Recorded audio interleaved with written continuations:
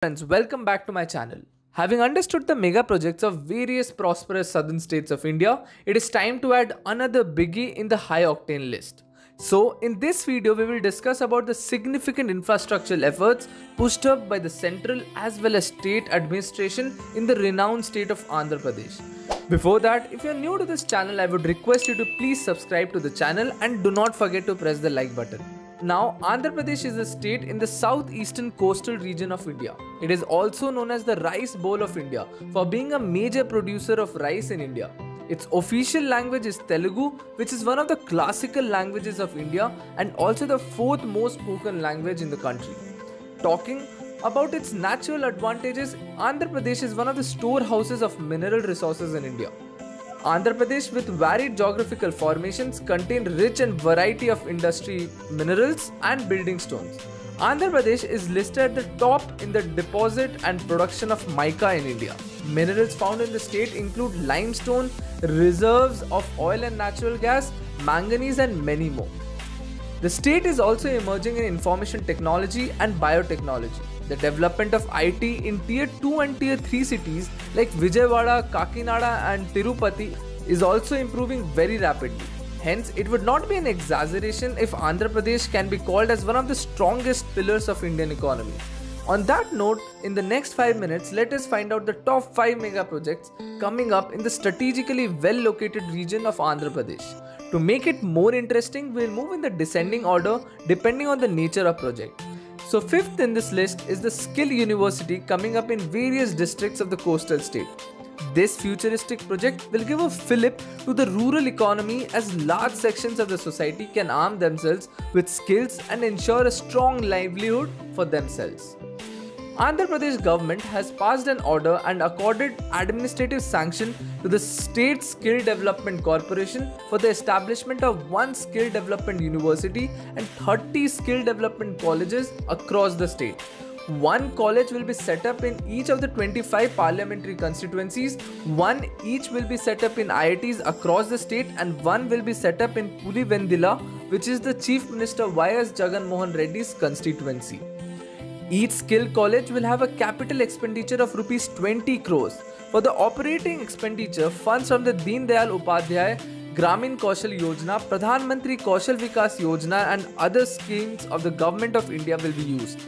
As far as the completion date of the project is concerned, it is slated to be grounded by the next 3 years. It is for sure that the youngsters and unskilled youth, once getting trained in these skill centers, they will surely become industry ready and get directly recruited by the corporate giants, or also they can become entrepreneurs in the long run and become economically self-dependent in the true sense of the term. Moving on to the fourth in this list, it is the Petro-chemical corridor, which is still under the planning stage, but once the blueprint is drawn, it will be the biggest boost to not only the state's revenue as well as national economy.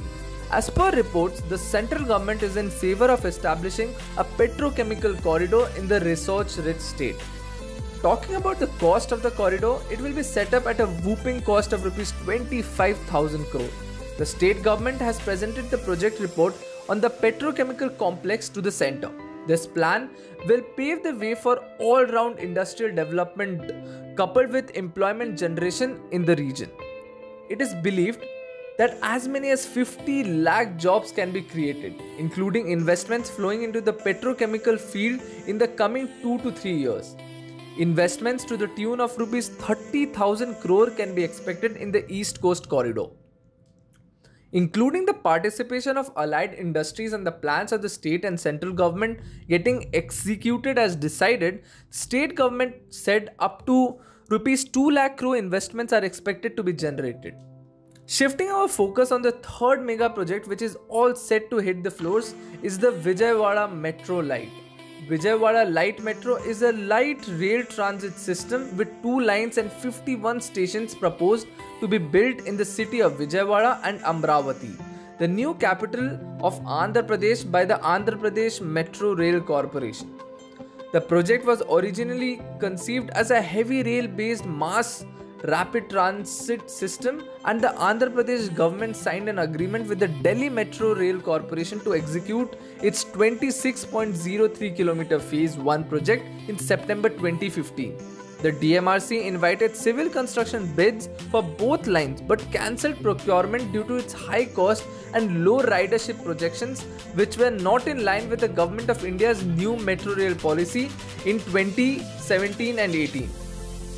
The state government opted for a light rail transit system, and therefore it now plans to connect Gannavaram, Vijayawada, Amravati in 3 phases with a 66.2 km network at an estimated cost of Rs 15,000 crore. The project is currently awaiting the state government's approval. After the project is decommissioned, it will surely turn out to be a savior for the local people of Vijayawada. The second in this glorious list is the Polavaram irrigation project. The ambitious mega project was announced in the central government's bid to change the farming and industrial landscape of the state of Andhra Pradesh. Pollavaram project is constructed near Pollavaram village. Historically, the area is known as Polavaram. The Pollavaram irrigation project is a multi-purpose one conferring irrigation benefits in the upland areas of Visakhapatnam. It also envisages drinking water supply to Visakhapatnam township and other towns and villages en route, and industrial water supply to the Visakhapatnam coast-based steel plant and other industries in the vicinity, generation of hydel power, affording navigation facilities, development of pisciculture, and providing recreation and other benefits besides urbanization. Interestingly, the centre has set a target of December 2021 for the completion of the Pollavaram irrigation project. Significantly, the mega project aims to irrigate 2.91 lakh hectares and generate 960 megawatt of power, along with fulfilling the water needs of industries and 540 villages of Andhra Pradesh. Bagging the top position is the Chennai-Vizag industrial corridor, which is all set to fuel the industrialization in the coastal states. Visakhapatnam-Chennai Industrial Corridor, also known as Vizag-Chennai Industrial Corridor, is a key part of the East Coast Economic Corridor, which is planned by the central government of India. India's first coastal corridor, which is the VCIC, is aligned with the Golden Quadrilateral and is poised to play a critical role in driving India's Act East policy and Make in India campaign. The nearly 800-kilometer corridor links India with the Association of Southeast Asian Nations, that is abbreviated as ASEAN, and East Asian economies that forms the bedrock of global manufacturing economy.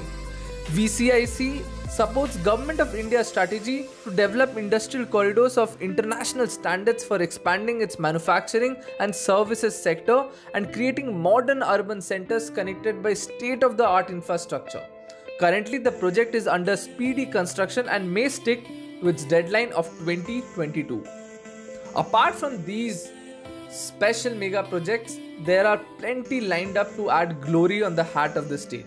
The Visakhapatnam Light Metro, Amravati Smart City, 6,000 crore road connectivity projects, and Amul sponsored horticulture development, giving a fillip to the farmers' income.